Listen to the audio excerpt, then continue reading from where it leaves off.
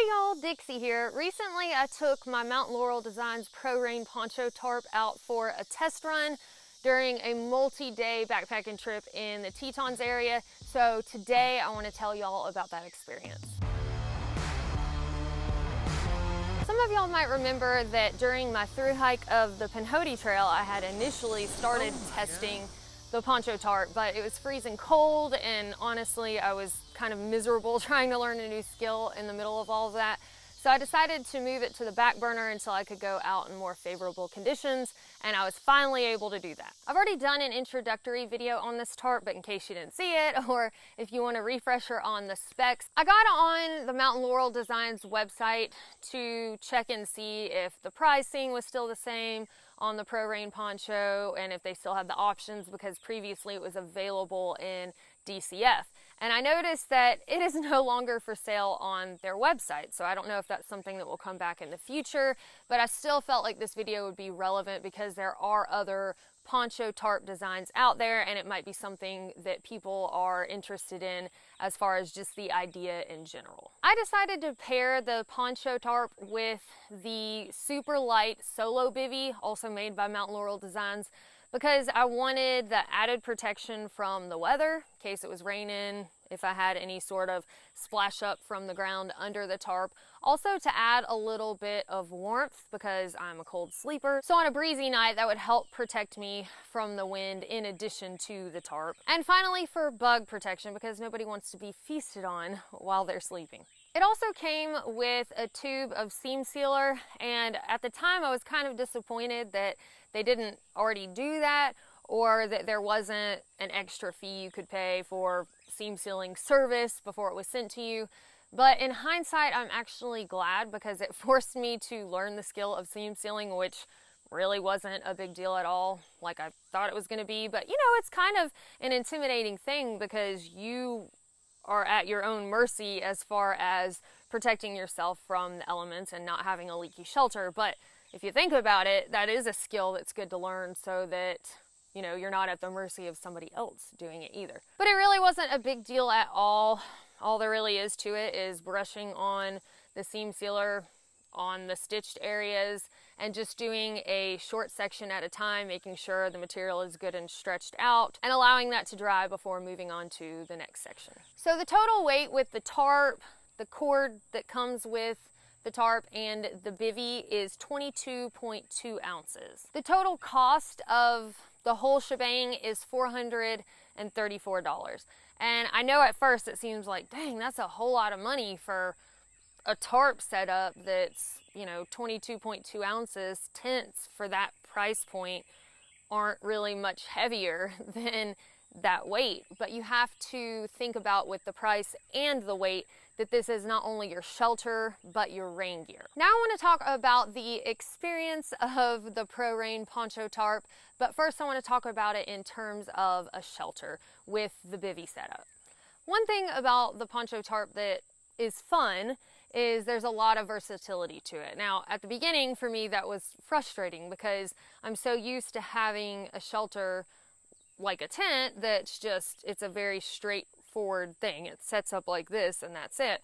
But with the Poncho Tarp, you can set it up using trees, you can use your trekking poles, you can set it up very low to the ground or up high to where you're having more of a cowboy camping experience with just something over you. So there isn't really one straightforward way, and so for me that was a little confusing and frustrating from the beginning, and I really was terrible at setting it up, and I still kind of am, but it's fun to learn a new skill. But I guess overall what I'm trying to say, it is a very versatile type shelter, and for some people that might be awesome, and for others it might be frustrating. I found that overall, as long as it wasn't storming, I did like it set higher up.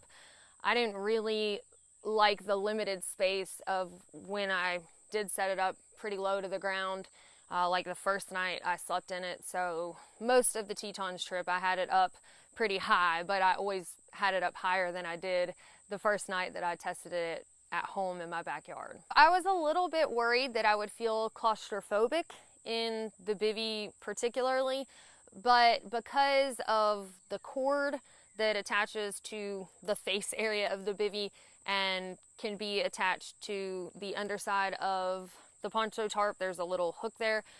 With the mesh pulled up off of my face, I really didn't feel claustrophobic at all, and it gave me, you know, a sense of security, really. And then also you get to choose what type of netting you would like on the bivy. You can go with the full upper section is mesh, or you can go with the half moon design, which will help block the wind a little bit more, keep some added warmth in, but still give you some sort of ventilation. I went with the full mesh because I wanted to make sure it was well ventilated enough that condensation wouldn't be an issue, and I thought that it would kind of help with the claustrophobia feeling. But in hindsight, it was a little breezy on me, and I could have probably prevented more of that with the way I had the tarp set up. But if I was to order this again, I would probably go with the half moon shape because I didn't really feel claustrophobic in it, and also I'm a cold sleeper, and then that would have helped keep, you know, the breeze off of my face more while I slept. Also, I found that I had enough room for stuff inside the bivy with me if I wanted something in there, so I didn't have to open it up in the middle of the night and get a drink of water and then, you know, close it back up, so I could have a water bottle, my cell phone, and any items that I wanted some waterproofing redundancy in case it was raining so nothing got splashed. Or if you're worried about critters running off with stuff while you sleep, there are some things that you can put inside the bivy with you. And it definitely helps to create space in there if you stake out the four corners. It does come with little loops on each corner, so you can do that. One night I ended up robbing the 2 stakes from the foot area of the bivy because, rookie mistake, I didn't bring enough stakes for all of the edges of the tarp and my bivy. So I reinforced the tarp because I knew a storm was brewing and it had started getting really windy.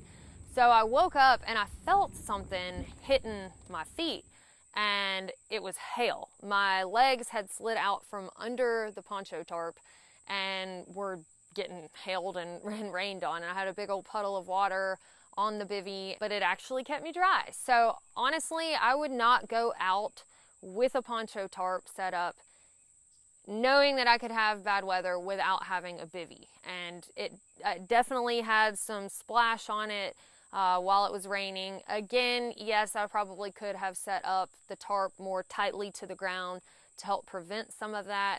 But for myself and being a beginner with this, I think it's a really great idea to have a bivy to help protect you from the moisture getting onto your sleeping bag. Before I went to sleep at night, I did miss the full space of having everything spread out in my tent, especially after it had been raining during the day. You know, just getting in the tent and being able to put things out in their spots and kind of reassess. Plus, things get more dirty under the poncho tarp. It's just when the ground's wet, grit and stuff will stick to your stuff that you have laid out under there.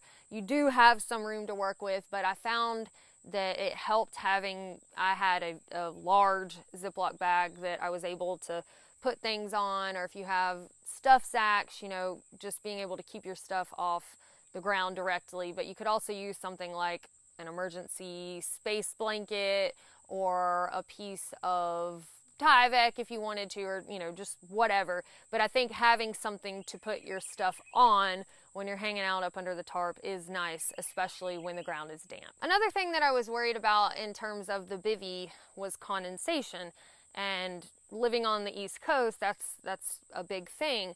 So out in a more arid Tetons area, I was afraid that unless it rained, I really wasn't going to get a good test on that. And at first the weather was showing no rain for the Tetons area, and thankfully it did rain, and actually quite a bit while I was out there. And it's funny, you don't think that you want rain on a backpacking trip, but I wanted to make sure I had a good test on this.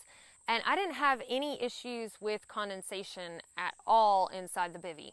It kept my bag dry, like I mentioned before, and even while it was actively raining outside, I could feel the inside of the bivy and my bag, and there was no dampness. I was actually very, very surprised about that. I did enjoy the more open experience of the tarp, especially in such a beautiful area. So as soon as I woke up, I was opening the bivy because you're kind of restricted in there. And it was like I was automatically out in nature. You know, I could see the mountains. I was a part of everything. Whereas when I tent camp, I tend to stay in my little bubble for as long as possible until I start hiking in the morning. So I did like that part of it. But on the flip side of that, if I was in colder temperatures, then I would really appreciate that microclimate of my tent. I mean, yes, the tent is still pretty well ventilated, but you do trap in more warmth. And because I do like being in my little bubble before I start hiking in the morning, you know, in the Poncho Tarp, if I was in colder temperatures, like on the Pinhoti Trail, I freeze my butt off, and to me, it would not be enjoyable. Not to mention that my limited tarping experience would probably put me in a situation where I would be more at risk of hypothermia or something like that. So, I mean, in the Tetons, it was in the mid 40s or so, and I was able to stay warm, but, you know, much colder than that, I don't think that I would enjoy the Poncho Tarp as much as I would a tent, for sure. Now let's talk about the Poncho Tarp as rain gear, the poncho itself. It definitely wasn't as protective from the rain as a rain jacket and rain pants would be. There are pretty big open spaces on the sides of the poncho, even after you snap it up. It's much more ventilated than rain pants and a rain jacket, but as far as my leggings staying dry, you know, they did get damp.